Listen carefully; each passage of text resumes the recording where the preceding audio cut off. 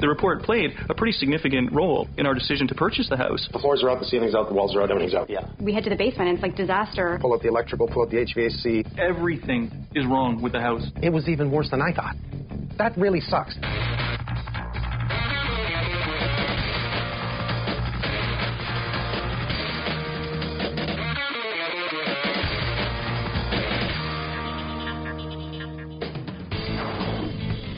Jeff and Josette bought a new house. Now, the home inspector looked at it and said, saggy floors, it's an older home. You know, the doors are crooked, they don't close properly. You know, it's an older home, so it's standard. The two of them thought it was nothing they couldn't handle because the report really said minor issues. There's nothing really wrong with the house.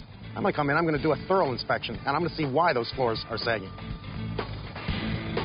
Jeff and I had been living in a loft, and while it was a nice big open space, it was only one room. So we decided to start looking to buy a house. And as soon as we walked into this house, we fell in love with the open concept. It was a gorgeous space, and it sort of continued the loft feel. It's not a particularly large house, but the way the main floor is set up gives it a sort of larger feel because the structure's been modified to the extent where the dividing walls have been removed and opened up the entire space. I thought the kitchen was a gorgeous space, very modern. It also had a finished basement, which was an attractive feature for us. Also, the backyard was very lush. It's a deep lot, so it would make for a nice backyard once we got to that stage. The home seller had arranged for a home inspection. So when I came to look at the house the first time, the binder was available for everyone to see. So I spent a lot of time reading through the home inspection report, you know, and looking for the same thing that everyone else looks for. There's electrical issues in that most of the house had been redone and removed the knob and tube wiring, but there were still a few rooms on the second level that had it. You know, it mentioned that the backyard has a deck that needs to be redone, so that was well known going into it. But it did mention that there was moisture, I believe, in the basement. But other than that, it seemed like a pretty clean report.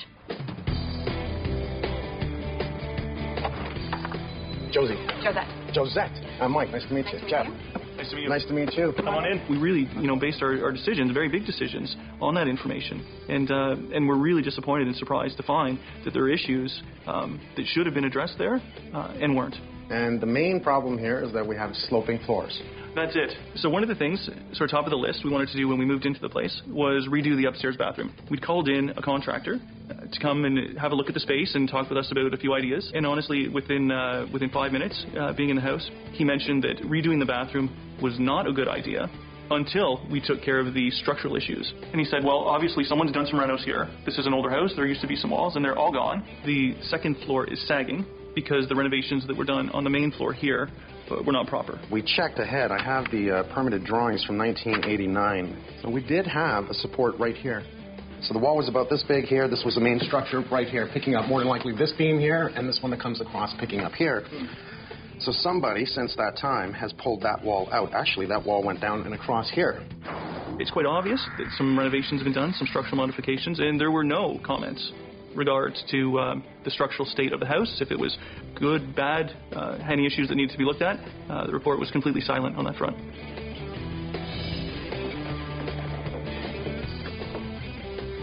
Wow. Okay, this is like really dropping. Yeah. The floor is actually dropped away from the wall. That's what I'm seeing. Mm-hmm. On 8 feet, it drops 2 inches. It is actually dropped away from the wall. So there's a bottom 2x4 plate right there. The floor is sunk down, so it's almost like they've disconnected or just disconnected itself through the structure change. Right. We do have structural issues. On this side, you can see what they've done. Oh, it's quite the drop here. They put up a piece of what appears to be a doorstop or something to hide, to conceal that side, and then put up the trim, right? So they try to hide the illusion that we have an issue. On the other side, they didn't do that. Look at this. It's huge. You know what? I want to take a quick look at the basement. See what they did with that. This house makes me a little nervous. You're making me nervous. Somebody's covered up something. I can tell you that much because I'm walking in going, something's wrong. Obviously, someone's done some renos here. This is an older house. There used to be some walls, and they're all gone. Upstairs, the floor is essentially sinking. In the kitchen, there's a bulkhead down. It does a couple of things. It creates a look that the kitchen's on its own, almost like the rest of the room is bolted up. More, the reason is to run plumbing from the bathroom upstairs. Ductwork, they're going to run everything in this path here. You know, if I open this up, we're going to show a whole world of stories.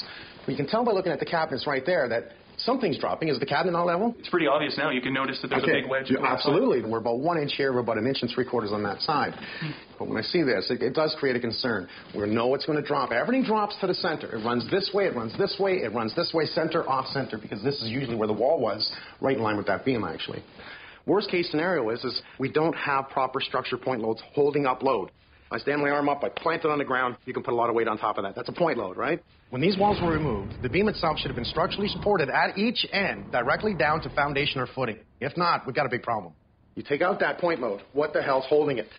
We have a window in the back. What's on the other side of that window? Round. It's a glass block wall, but 3/4 of it are below grade. All right. Plywood floors, can't have this. There's no load bearing here. You see the black on the wall there? Yep. What do you think that is? Don't say mold. No, it's not mold. Tar. Yeah. What is tar supposed to be for? Waterproofing. Where?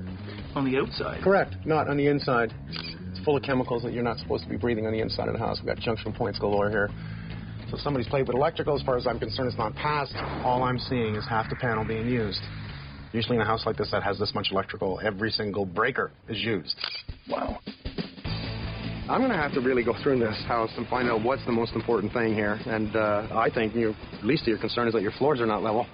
I think you have a hell of a lot more things to worry about at this point, and I'm really worried about. You know, anytime you want to know what your house used to look like, look at the house next door. There's a world of things. Here's a great example. Front porch. Front porch. So this is how this house used to look like. Now, this front porch is part of the front living room. The wall has been brought out to the pillar, same as this pillar, in the front. So if we know the floor is approximately right here, what's under it? Look at this one.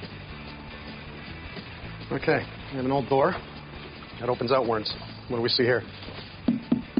That's wood. Wood is not supposed to touch ground. The only wood allowed to touch ground is pressure-treated wood. What happens when there's a lot of water in the driveway? It's going to get in the house. Old milk chute. Look next door. Look at the size of this window. Look at the size of this window. Now, there is a steel lintel here. I did take a look at that at the beginning. It is brought over. Okay, so they widen the window. Is it in the plans? The answer is no. This house has a whole lot of problems. Okay, so they take the line out to run the vent, air behind water, running down the drain. It runs right up and is cut nice and neat to the soffit. I can see the cut from here. If anything, being so tight to that soffit, it's actually like putting your hand over the top of the pipe, and you're not getting air behind water, which may explain some of their slow drains that they're talking about. That's like a minor concern compared to some of the things that I've seen in this house. They've created a jet out. They've created a jet out. For whatever reason, everyone seems to want that closet on the outside of the house. No handrail. No fence rail. That's not in the report. Okay. Wood burning fireplace downstairs. Bring it out through the ground, which you can't do because this is really a wall of earth that is being pushed against this pipe. It literally goes into the ground. You can see it. It's not allowed to go on the ground. It must be a certain height off the ground. Well, in truth, everything is aesthetics when it comes to buying and selling. People will spend more time looking for clothes than searching a proper home. Chuck it out. I walk through here and I'm panicking. Why am I panicking? Because I have a terrible feeling. I have a feeling I'm going to be ripping this house apart because it's been done all wrong. If I had inspected it, look at, I don't see a clean out on the plumbing. That's plumbing code. I need a clean out here because this is accessible. No permit, no permit, no permit, no permit. Don't buy the house. I do see a surface mold here. It's wet. And it is literally, it's full of mold. I'm going to be very gentle not to raise too much doing this. It's not terrible. It's more wet and staying wet than anything. You see the mold. I should talk to David. 1989. It was a permit pulled to do all this, open all this up, so we can see how they beamed across, and this is standard what we're used to seeing. But you know, when you see the bulkhead that comes down with the bathroom up directly above us here, and you see the filler strip, like why is this not level? You can see it from here. Yeah, why is this not level? This was the easiest thing to make level, so nobody went up and actually picked up the floor joist and leveled the house. I'm starting to assume that when they put up their temporary wall to hold the floor joist so they could do all this work, it dropped. But looking at the floor and being right from this side out, 2.5 inches drop. Well, I can actually feel it on my feet that you really want to fall this way and this way. The floor has dropped over 2 inches here. This has created a bowl effect, and that's exactly where the wall should have been downstairs. We're going to have to do some opening investigation about structure. So let's go back downstairs. I'll tell you what to open up. Okay. let's start with the kitchen ceiling. I want to see how this structure is holding the floor. Okay. So Open up a channel in between the lights as big as you can, okay? We want to see point loads. Okay? Open that up. We know there's a double in here. We know there's a hanger here. We know that somewhere in here there's a beam and there's probably a hanger here. We'll be able to see it from this side. What you can't see is from this side. We may have to open a hole. Like, don't panic. Don't go crazy and open up everything yet. I'm always going to find every spot I can, right? The C structure. I see the panel. Right. So I'm seeing the 30 double breakers in here, plus the 40 for the stove, but I'm only seeing half the panel being used. I want a report from Frank. I want to know how bad the electrical is. I want to know about all the pot lights. I want to know about the attic space. I want to know about that wood-burning fireplace that's ducted out back that I don't like, that goes into the tree. That's right. I'm not gutting this place.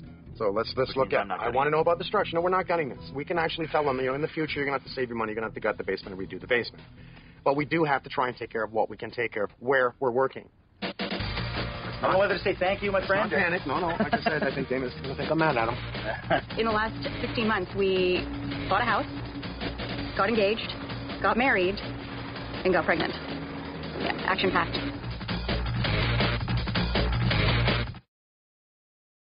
So we're going to look at structure, we're going to look at insulation, and just take a look at everything else and give some recommendations. Give me a favor, don't go crazy, don't open. Right. Structure, I want open. Yep. Okay.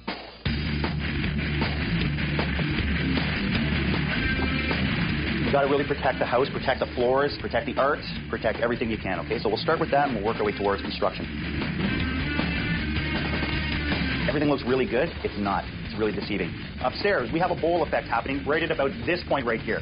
Now, looking at the original plans of the house, we knew that there was an L-shaped wall here that was a supporting wall supporting upstairs.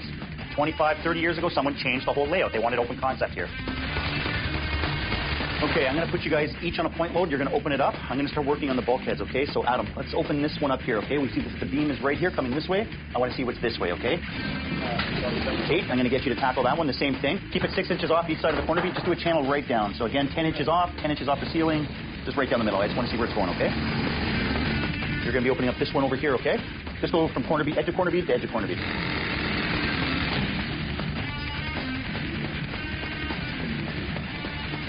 There's about a million ways to show an unlevel floor. I find the best way is right here.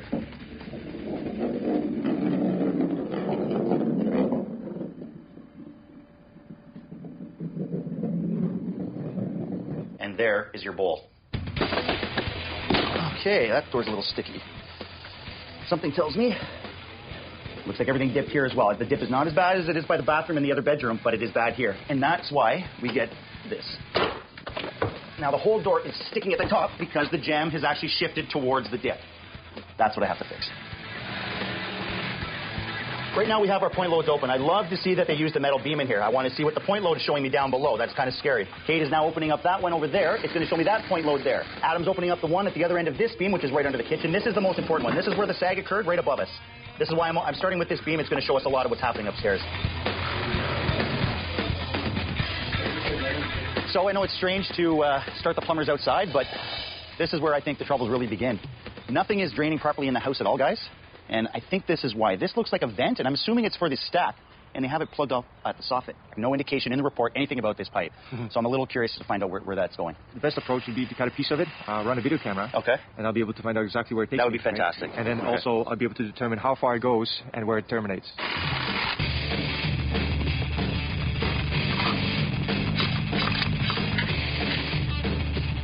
Now, there's a good possibility there's a bird nest there. So even if it is a vent, it absolutely is useless at this stage because it doesn't allow any air to circulate. I'll bring electric snake. I'm going to try to clear that debris there, and then run a video camera again to determine how far I can get and what actually this vent is used for.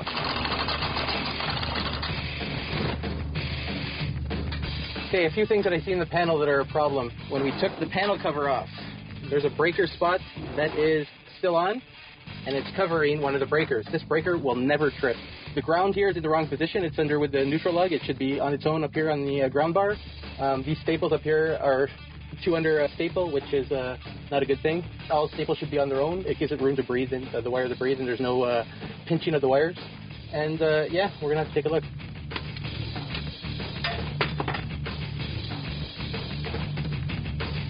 So the original inspector actually said that there's about an R32 up here. There's about an R20 up here at the most. The insulation, the pink insulation looks really good. Pick it up. Look underneath it. There's about 2 inches of insulation below that. It's not enough up here. You have full access seeing these skylights here. Talk about heat loss. No kidding. You have to properly insulate a skylight in order to keep the heat in your house. Otherwise, if you're just drywalling into an attic, think about the heat loss you're going to have. I just pulled a piece of insulation off of this. If this is exhausting from the bathroom, underneath a piece of insulation, what is that doing to your insulation? What is that doing to the framing, the wood, the joists? It's rotting basically everything because you're drawing all that moisture, and it's not ever making it outside. It's sitting in your attic.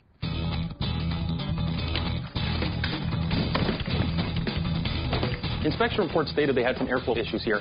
What it didn't state is the reason why they had the issues. These are one of the issues, these 3 runs sharing this one run, and there's no return airs on this first floor. Your return air brings the air back to the furnace, which actually blows the air out of the supply vent. You don't have any return here. So you have no air going back to the furnace, therefore you've got no air blowing out into the room. We're on the back of the kitchen, and this vertical post actually comes down onto the rim plate. But there's nothing above this window. You can actually stick your fingers out. If you put your fingers There's no lintel here? There's nothing. There's no structural lintel here? There's nothing. There's glass block, and that beam sits right on one single 2x6. I cannot believe that there's no signs that this has actually started shifting. No, there's no cracking here before we started opening it, nothing. Oh, more fun. Yeah. Junction box. Junction box. Look what we just found. Oh, jeez. Don't tell me that's wires and live. Yeah. What happens when the electrical hits this? The whole thing. Boom. Yeah.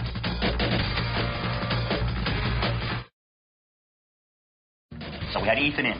Engineer. He is obviously not happy. First of all, he thinks these are undersized. He's going to double check on that. He hates this connection, which we both knew. He'd rather see a full bracket clip there as well as back there. He did not like that at all. He did not like that connection custom at all. steel bracket hangers, is that what he's Absolutely. Okay. This is sitting on the floor. It's not on structure. It's just floating on the floor. There's nothing underneath that. That's really bad there. This is sitting on the end joist like we saw. We knew that. Below it is that blocked glass window with no lintel above it. Oh, you got to be kidding me. There's no lintel. I can actually put my hands outside. You got it. The window is directly under this load. Directly under this load, and there's no lintel. That's just as bad as that location. Absolutely. And I can't believe we're not seeing signs of cracking in this house. I don't understand. Now that we've opened everything up and you can take a clear look, you know, it's amazing what happens when we open things. Steel beams. Let's first talk about steel beams. Sure. So we have a correct vertical column here. If you look over at this column here, the steel one, it doesn't look in the same direction as this one. No. So we brought in an engineer, and he said that one's wrong. Oh, my God. So once again, brings us back to the point. At least these two are over top of foundation walls. At least that's good. So we have proper point load, proper installation of the point load, okay? Right. So we know that this vertical beam is wrong. We know that the tie-ins are wrong. We know that this beam by the engineer is undersized. It is sitting right on the floor. There's nothing holding it. Worse, it gets worse. This tie-in is incorrect. This tie-in is incorrect. They removed the wall that used to be here holding this up. Right, right. When we come over to this side here, this one here is the vertical holding up the floor quad here, the quad, I'll call it the quad beam, okay? Now this is now sitting over top of the window downstairs that has no lintel. Oh, my God. There's way more. Come into the kitchen. Oh, man. Way more. We just begun. Did you not notice we have electrical lines actually coming out of the stainless steel? I haven't actually spotted those before. Inspector should have caught this, that we have the lines coming out, drilled holes in the stainless steel, very sharp holes when it comes to stainless steel. Electrical touching, metal touching, you touching is a very bad mix. Good thing there's not a sink here. Look up and see the ductwork. That is one duct line that comes up from downstairs and branches off in 3 different locations. There are no air returns at all in your house. In the report, the home inspector said he poked his head through the attic. In the report, he says we want a minimum of 40 R value, and he says there's about a 32 R value in there, which there's not. No, there's probably 20 at the most, and I'm being generous. Not to mention that there's right in front of your eyes insulation missing on the columns of the skylights. It's incredible, the feeling of your stomach sinking right out from underneath you when the news of how much is wrong with this place is thrown at you. It's incredible. So we've done a lot of damage to your house, and I'm sorry, but it's what we have to do when it comes to fixing things. So let's go back to visual. Right above us is the vertical 4x4s holding the point load, the biggest weight load. What is beneath it? Nothing. There's nothing here. Nothing. A door. That is completely mind-blowing, how anyone could ever imagine that that's an adequate way to support a structure. I know the panel is not even loaded, and I know you've got a lot of electrical, which leads to tell me that we have issues with electrical to the point so much that you are overloaded on every single circuit in this house, and that's point of junction boxes throughout the house. And right here, Mike, before you go, got another junction box here, and if you can see here, it looks like we have asbestos-wrapped pipes. And we do. We have asbestos. So at one time we had rads in the house. So you do have asbestos in the house. You've got a kid on the way, don't you? Yeah. One, you don't want a kid coming into a house with asbestos. That's so. Let's go to the window. It's terrifying. I mean, we've been living here. I've been pregnant now for, just under 5 months. So I've been living here in that state for 5 months. It's kind of scary. Structurally, again, that load is approximately right here. Okay, that is over top. So it's over top of the window. If you were to put your hand in above that, you will feel no lintel whatsoever above this. Nor, once again, when I saw this, do we put a window underground. And it is astounding that thing hasn't collapsed. Honestly, there's so much load over that area, and there's no lintel, and it's sitting on glass block. This has become, opening up to verify, we see walls over there, we're finding mold. We now found asbestos. We found plumbing problems. We found electrical nightmare, structural nightmare. There's asbestos, there's mold, there's everything you can think of is wrong with the house. We've opened up a nightmare. We have to fix the nightmare the right way, is to gut your whole house. Remove the mold, remove the asbestos, pull out the electrical, pull out the HVAC, pull out the plumbing, pull out absolutely everything in this house, including you and your furniture. Redo the whole house at a cost of about $300,000. It's hard to comprehend how many things are actually wrong with this place. How can it be that almost everything needs to get fixed? It's unheard of. We're in trouble. This is incredible. Completely unexpected. The type of house I don't want to walk into. The type of house that I want to say, we can't fix this. We can't fix this. It's too much. What's better, take it down and build a new one? Almost. That's what you're saying. It's basically going to be that at the end. Blow it up. That's insane. You're an engineer, aren't you? True. What do you do? Actually work in the wireless business. Wireless. Yeah. Okay, that's good, because if you were engineering structure, I'd be giving you hell right now. So would I. Yeah.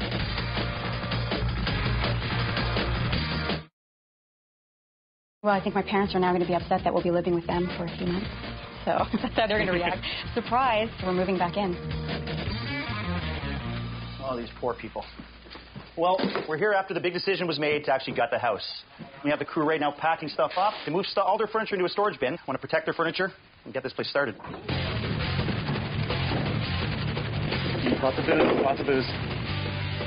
Now, here's the ultimate reason we're doing a full gut on this basement. Not to mention the reason I have to get proper point loads down here, which brought us into the fact we found the mold. This is what Mike found on his first day by opening up this section right here. We know if it's moldy right here, because this is mold right here on the back of this drywall. That is a lot of mold. I'm going to have Pinchin Environmental come in and give me a proper air test. I am not disturbing anything else down here because we know that we need professionals in when we're dealing with mold, so we don't make our guys sick. Unfortunately, this is asbestos. Now, I'm not actually going to touch it because when you disturb asbestos, that's when it becomes dangerous. I'll leave that in place, let them look at it. Hopefully it's only in the basement. I doubt very much it runs up the outside walls. They'll let me know. When you get to something like this, it's just easier just to rip everything out and start all over. It's going to be gutted anyway, so it's not going to be a big deal. We're going to end up shutting down all the power to the house. It's just going to be easier for everyone else to work. We don't want anyone to get shocked or get hurt for that matter. So we're just going to be shutting down the power and giving them temporary plugs.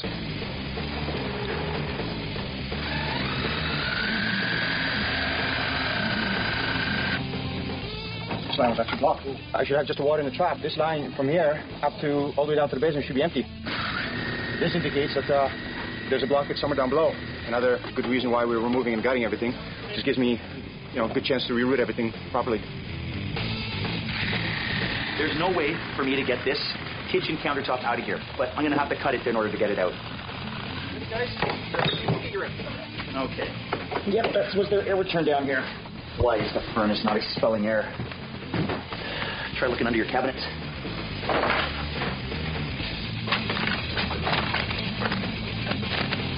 We knew that there was a bit of asbestos on the pipes. I knew I was into a bit of a remediation at that point. What Pinchin has found is that we have asbestos within the plaster itself, and this is not something I was prepared for.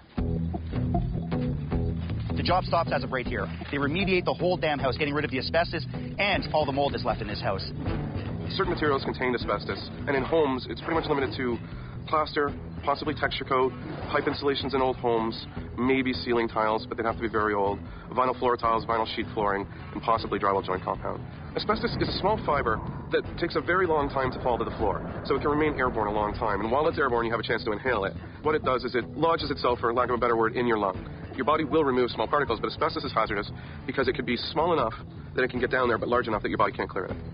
What the contractor's doing by regulation here is using Type 3 procedures, and what we do as the consulting firm and the inspection firm is we come and look at their enclosure as they set up to make sure that they've done the proper things to set it up. And that involves putting polyethylene on all surfaces so they don't get damaged from water, because you need to spray water to suppress dust. They install a shower so the workers can shower when they leave and remove any asbestos off the person. They use negative air machines, which are a HEPA-filtered unit that sucks air within it, filters it, and sends it outside. And it keeps the home under a constant negative pressure. So if there's any air leakage, it's into the enclosure and not out. years ago, they were not heating the basements here. A lot of coal, that kind of thing. So the pipes are insulated with air cell type asbestos. And on the corners or elbows of the asbestos, they packed it, then covered it all with canvas and lagging. What's happened is over the years, though, the canvas and lagging deteriorates, and everything starts to fall apart, and that's when it becomes a hazard. Having my mail sent here because we're going to be here for a while. First day back after mold remediation and asbestos remediation. I want this floor ripped up. I want interior walls down. I want the furnace disconnected, and I want the perimeter dug up so the Bowens can actually start their internal waterproofing.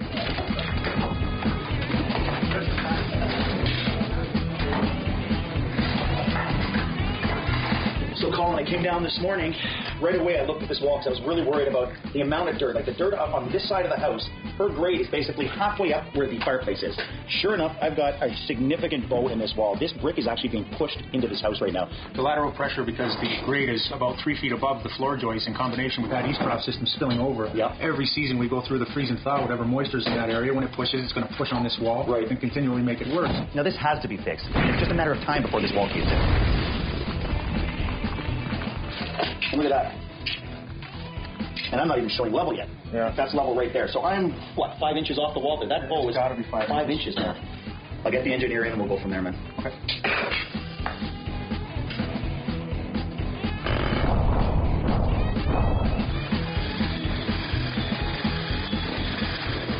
Right now we're starting the trenching process to install an internal weeping tile system. It's ultimately better to seal the foundation on the outside and not let any of the moisture at all transfer through the wall. Just we're limited in this case. It's a shared driveway. We don't have room to excavate. And on the other side, the house is right on the property line. So it's our only option to keep this basement dry is the internal system in this case. After the weeping tile system's installed, we're going to install a drainage board membrane on the inside of the foundation. It's not like it's pooling water or huge amounts of water are getting in at once. It's just slight moisture everywhere that's been transferring through. So when we install our membrane up the foundation, there's dimples on the membrane that are going to go towards the wall. And what that'll do is it'll allow this wall to eventually dry out. We had an island on the main floor with the island sink. I have my hot and cold coming up, and then I have my 1.5 inch drain, which is coming from the island. Yeah. That drain actually continues across to the side, goes over to the stack, but then it goes up.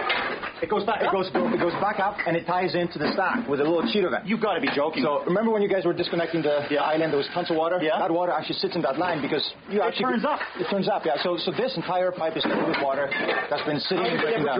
It would have always had issues. It was based on just a difference in pressure, right? As more water built up in the sink, in that island sink, it was at the higher elevation, so it forced a little bit of that water to go down through the stack. But again, it's very good that the drywall's been removed, that we have access to the entire plumbing, because like it's the drywall's been removed. There's no wood left in this house, let alone drywall or plaster. I'm trying to put it in a positive spin. Yeah. I had the engineer come in yesterday. What we're going to do is build a 10-inch block wall straight in front of this, keeping in mind the bow. So we're going to be in front of that bow, tying back into it. We're going to actually have to extend the footing below here. That means tying in rebar into the existing footing, making it one structure again, and preventing the bow from becoming more significant. Typically, a footing has to be twice as wide as the wall that's going to be built on it. We're going to be using 10-inch blocks, and in this case, what we've done is we've actually made the footing a little bit wider. This footing is going to be a total of 24 inches wide. Typically, the footing is going to be 8 inches thick, and again, in this case, we've made it a little thicker. We're at about 16 inches here for this footing, and we have 5/8 of an inch rebar encased the whole way. This is the footing that's going to carry the weight from the beams on the main floor that carry the rest of the house above it. So this is a very integral part of this build. This is the biggest pad I've ever poured in my life for a point load of this kind. It starts everything. It makes me very happy. Oh my God. It's a freaking disaster. Right now I have water pouring into my house. Double brick foundation, water's been pouring against that probably since this house has been built. This has always been here. And that has actually deteriorated the brick and the mortar. Now I have a river running into my freaking house. Like, look at that water just pouring out of there. That is an incredible amount of water being brought right into your house. Temporary solution.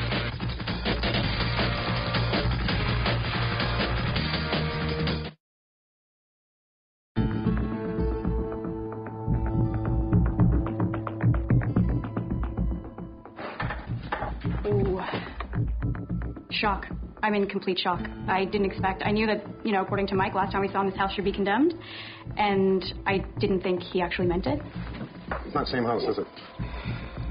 And here we are, to the brick. And beyond that, this is our attic, exposed and complete and utter shock. Wow, see, open concept up here too. You like open concept? Not this much. That's Wow. kind of too much? Oh my God. All right, let's start at the front of the house. A beautiful double brick construction, bricks in really good shape until we get to areas like this. See this wonderful crack? I'm going to guess whoever renovated the downstairs didn't do something right and it's not supported. What's holding this double brick construction, which is about this wide? I think Steel beam. That's it. So when they put that steel beam in place, they actually snap the center. It's like a little bit like watching a bad movie. Like, we used to live here. Like, our bed was right there. Now, like, there's nothing. There's a cracked brick wall. It just doesn't feel real. It doesn't...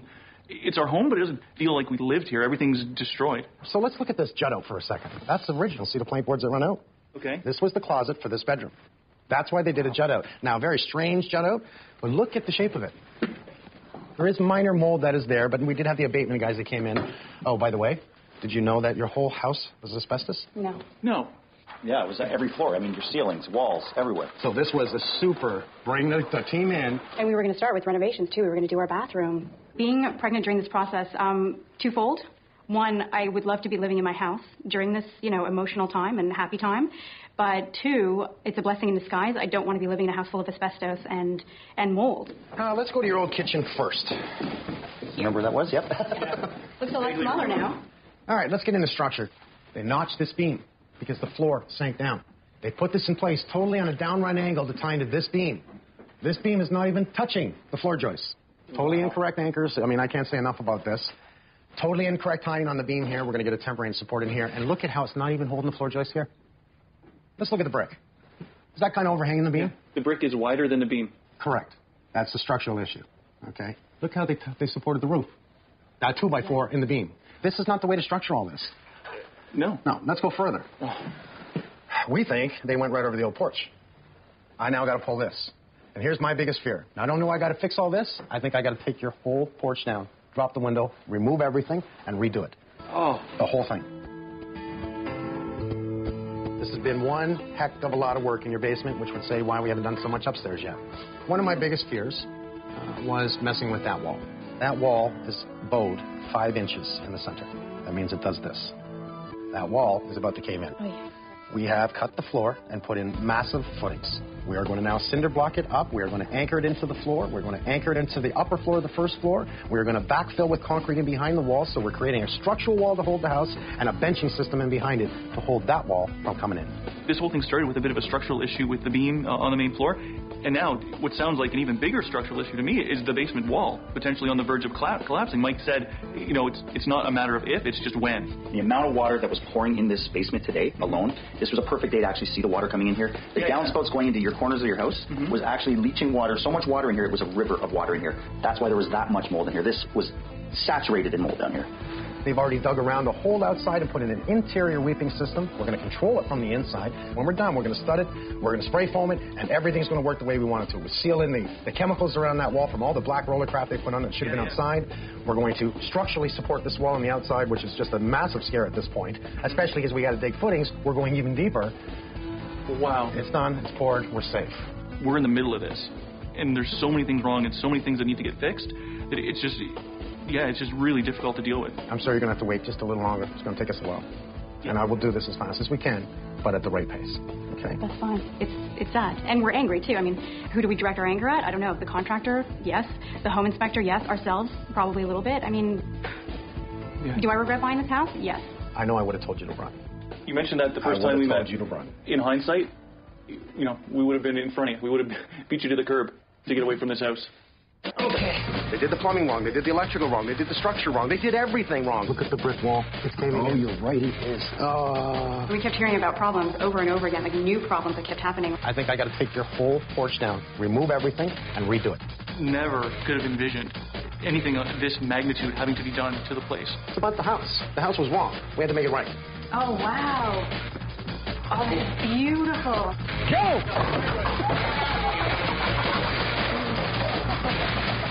What I did was I was standing on this line here, and it wasn't stuck to the ground properly. There was a wire damage. Okay, Carl. Very good. Somebody wants to go home.